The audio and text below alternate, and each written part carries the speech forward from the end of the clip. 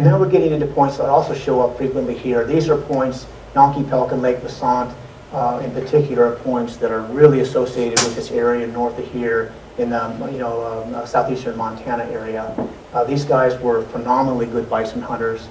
They were actively building corrals to drive bison in, and in particular Yonke.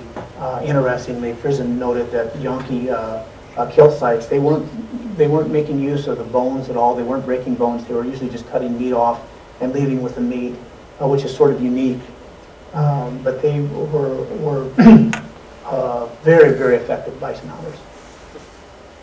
And they're living in a time frame, climately, that's it was moving out of a cold period into a warm period, and it was probably like this, moving out of the this cold period into a warm period. It was very likely wet and nice because of the population numbers during these Pelican Lake and Basant in particular, Yonke, population numbers were definitely increasing. There's lots and lots of these sites.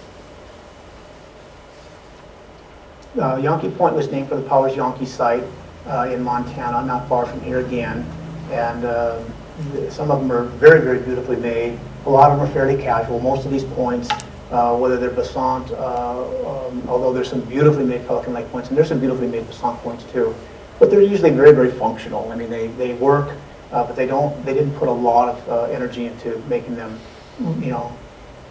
real nice for later collectors, so they would appreciate them.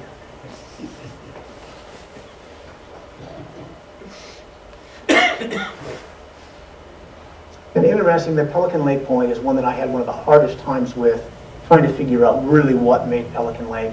The original Pelican Lake points are gone. They aren't to be found anywhere.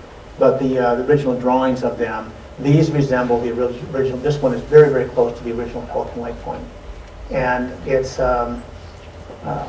probably there's a lot of points that are identified as Pelican Lake, like these from Cobalt, that probably aren't Pelican Lake. Where they fit in, time-wise, they're probably contemporaneous. But technologically, these are not the same as these points at all. But because that's generally what's accepted, I just went along with that. But only grudgingly. Pelican Lake points originally have very, very narrow necks and very elongated blades. And there may be, other types of corner notch points on the plains that should be identified, as complexly different. But unfortunately, they're all sort of lumped. If it's a corner notch point on the plains, it's Pelican Lake. And I'm not sure that that's fair. During the Pelican Lake time period is when you start to see, base tang knives and corner tang knives and back tang knives. These, again, almost always have a beveled edge on them. These were not for hafting. These probably had a wrist strap on them. If you can imagine just how handy it might be to, if you're skinning a bison or something, to be able to, pull on the hide and reach and grab the knife rather than, dropping it down and maybe losing it in the sand or the snow. Almost all tang knives are ground actually very heavily right here, which is an indication that they were actually holding the knife by hand and using their finger on top of that, for leverage. These are not common on the plains. As you move south on the plains, these become more and more and more common. By the time you get into Oklahoma and Texas, for example, they're quite common. But on the plains, they show up first with Pelican Lake points. These are other examples. These, I think, if I remember correctly, were from a private collection on the west side of the Bighorns. These are Basant points. This is from the Ruby site, which is here. And once again, they're not beautiful points. They're very, very effective. But, whereas it takes probably, an Eden napper may take, more than 2 hours to make a point, any, competent napper can make a Basant point in, less than 10 minutes.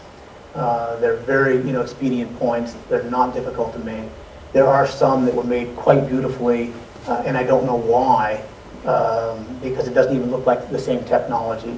One explanation is that the Basant people, particularly along the Missouri River, had a lot of exposure to Hopewell people from Ohio. The Hopewellian people from Ohio at this same time frame were actually traveling from Ohio up the Missouri River, to get Knife River flint in North Dakota, and all the way to Montana and Wyoming to get obsidian out of Yellowstone. And it's clear that at a certain time period, these Besant people that had exposure to the Hopewell people began making burial mounds, and they started, copying some of the aspects of Hopewell people. And if you can imagine, they were probably the equivalent of some, city folk coming in with fancy cars, and they were probably tattooed and coiffed, and the people in the plains were, necessarily living a lot more simply and frugally in their meager existences here. They may have been pretty impressed with some of these city folk coming in from Ohio, and they did copy them.